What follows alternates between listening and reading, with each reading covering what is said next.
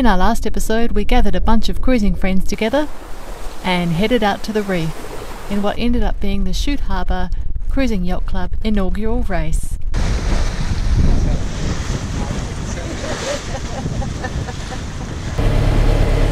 So we're off to Blue Pearl Bay this morning. We stayed a couple of nights in Butterfly Bay, which is one of our favourite anchorages, I have to say. Beautiful and calm in there, got the sups out and played around, which is awesome. And we thought, either of us haven't been to Blue Pearl Bay, and the wind is going to be in the east, so we thought we might give it a go, see what it's like. It might be a bit rolly in there, we shall check it out, but there's supposed to be good snorkeling, and so we'll see what it's like. We might head back to Stonehaven for the night and see how we go, but we're just cruising around the corner. It's not far away, about 5 miles or something like that, so we're just going to have a slow toodle. Be lovely.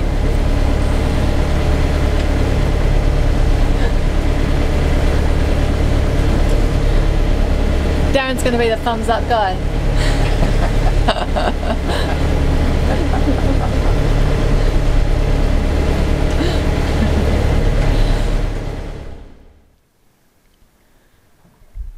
We spent some time drifting along the tide, pondering the rock formations in the bay.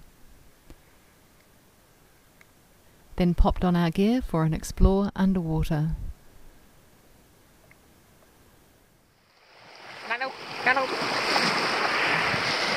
What planet are you from?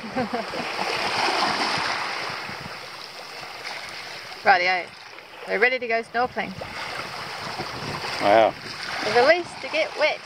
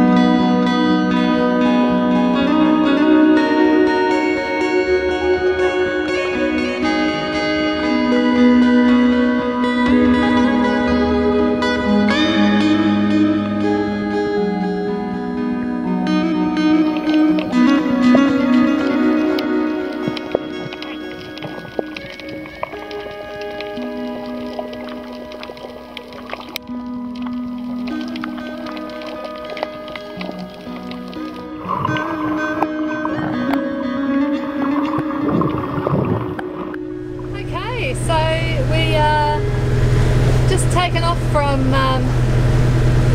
beautiful Blue Pearl Bay on the back of Hayman. What an amazing place that was. We really wanted to stay there another day or so, but unfortunately the weather's kicking in, and we've got two little lows hanging not too far off of us, and they won't turn into anything, but they will give us a bit of gnarly weather overnight, so we need to get somewhere a little bit more sheltered. Yeah, but what a great place. Cute little fish everywhere, and the reef has been battered up a little bit, but it's come back, it's coming back, and there's great fish life, beautiful sandy beaches to walk along, really nice protected bay, really long protected bay from the east-southeast, just a magnificent place. And we spent last night there, and it was just the calmest anchorage we've had in in a good few days, so it was really, really lovely. We'll definitely go back there again and do some more exploring. But yeah, we're just coming past the northwestern end of Hayman Island, and I think we're going to tuck away in Nara Inlet for this weather that's going to come through tonight. Unfortunately, we're having to motor sail under headsail because we've just lost our main. We've just taken a tear in the main along the luff, so we're going to have to do a bit of sewing and get that fixed up. Unfortunately, we've just given our sewing machine away to some people, but never mind. We'll hand sew it, and then we'll order in our new sewing machine, and hopefully that'll arrive within the next month. Fingers crossed. Anyway, that's yachts, that's boating, that's the way it goes.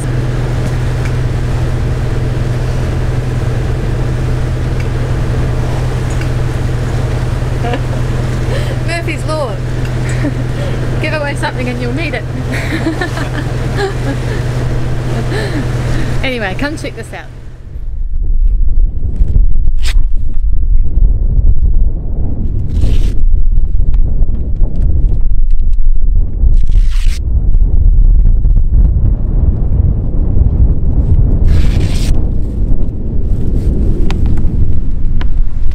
What's happening, my love? Oh, we've got a little, we need a little bit of attention on our main here. It's, I just noticed when we pulled it up last time we got a little bit of a tear in it, so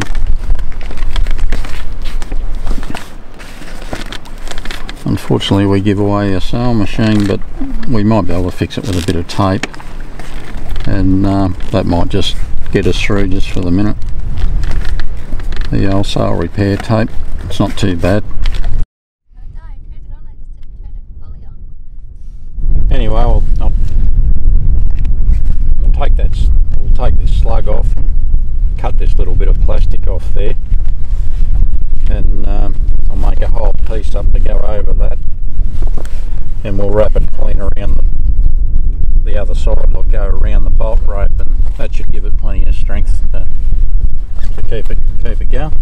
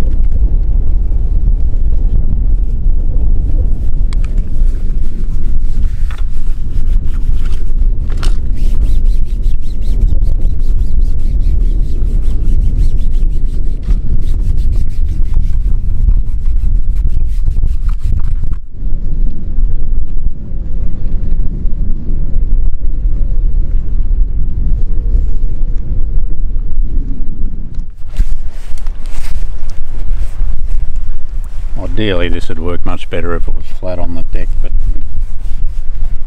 yeah.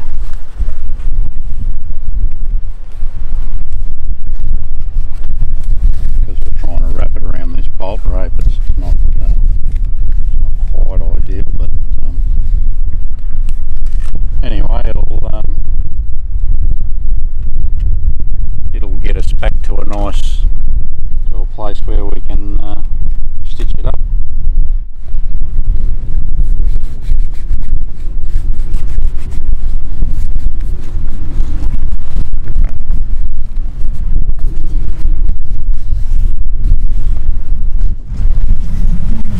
Anyway, you can see where the existing rip was. It's a little bit of a crease right down there. So we stuck a couple of pieces of fabric long ways down each side, and then we've gone clean around the bolt rope to give it a little bit of extra strength. And when we get a sewing machine available, we'll just give that a bit of a stitch around the outside, and it'll be good as new. But the old sail tow. You just can't go anywhere without it. It's just brilliant stuff. Magic. High five, my honey. Rightio. So we are going to go on a bit of a trek now. There's some Aboriginal caves up this track, and we are going to go and have a bit of a look-see, see what we find.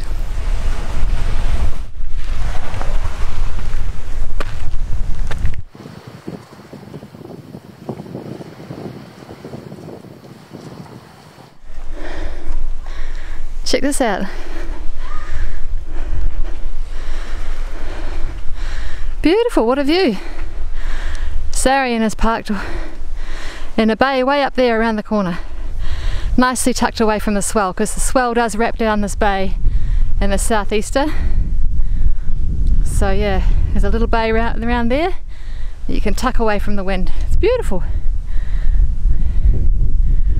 That entrance, which is the entrance to the bay, about 9,000 years ago, that was all land.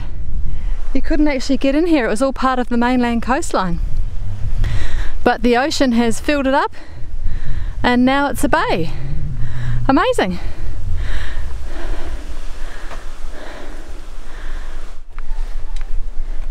Yeah, you can see old Cyclone Debbie's worked her magic up here. Oh wow. She's been everywhere. Oh, she's massacred. Yeah. Anyway, it's not too bad. It's all regenerating, which is fantastic. Wow. Still looks lovely.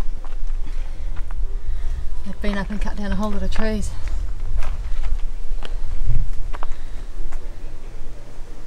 Magical! So this is quite cool. It's quite significant. I quite like it. The little sign says pause for a moment and think about the generations that walked here long ago, and they're speaking from behalf of the Nara people, the ancient people, to say please ask your permission to follow in the footsteps of their ancestors. So place your hand.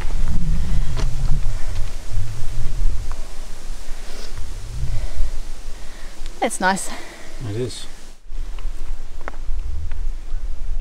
It's lovely, all the bushland. Beautiful. All the ferns and the trees. It's very peaceful, isn't it? It is lovely.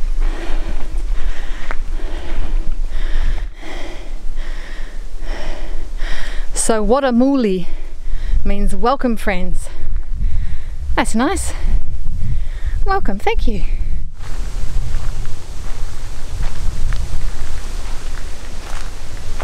What is now known as the Nara people used to roam these hills and inlets, fishing and foraging for food. Where we walk, they travelled hundreds of years ago, and they utilised the cave systems in this area for shelter. This cultural site is a very interesting place. There are recordings that you can listen to from ancestors of the Ngarlnrunga people, as they were known before white men gave them the name Ngaro. They talk of their spiritual connection to the area, to the animals, the significance and meaning of their artwork, the caves, how they survived in the area as proud and happy race of Aboriginal people who lived off the land and the sea. You could imagine back in the day when the weather was terrible, this would have been a great little place to hide out.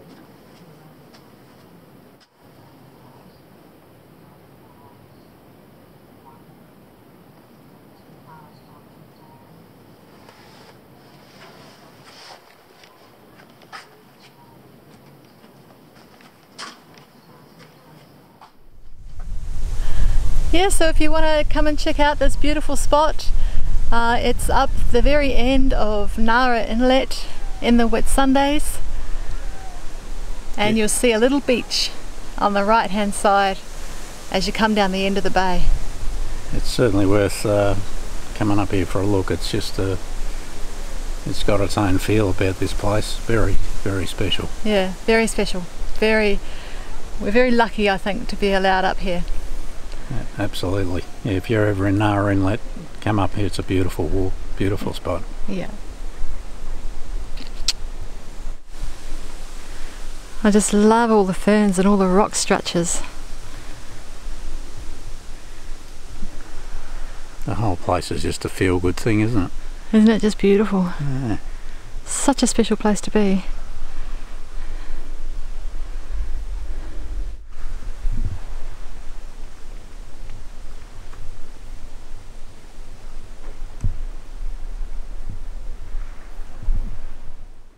Okay, so thank you so much for watching.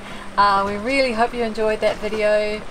We had a pretty cool time at Nara Inlet, and it's just such a special, beautiful place. We met this guy called Daniel, who is an Aboriginal fellow, and he was such a nice guy, and he actually had a really cool story to tell. He was his family are from the Solomons, and they have their own Aboriginal name. I can't remember what it was, to be honest, but it's a funny story. So his mother actually was due to give birth, and back in those days in the Solomons they had a special place to go to, birthing place, and there was a bit of controversy though, because the father wanted to do one more peck of harvest, and she was ready to give birth, and she really was ready to go off to the birthing place, and he said, no, just wait till tomorrow and we'll do the harvest today, and then tomorrow we'll go to the birthing place. And of course that didn't happen. She gave birth where she was, and she didn't get to go off to the birthing place, so their family name became Tomorrow.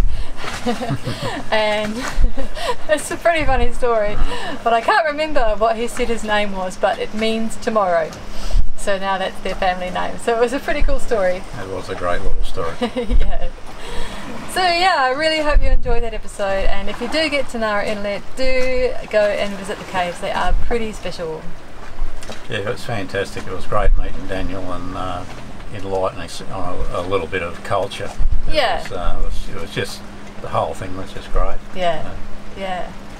Okay, so we're going to take off now for another bay, another beautiful bay. But just again to say thanks so much. Please give us a thumbs up if you enjoyed the video. It really helps us out. We love to hear from you, so please do comment below and share with your friends and colleagues and help get our channel out there. We'd be most appreciative. So thank you, and wishing you a wonderful week. Okay, I'll see you next time. Ciao for now.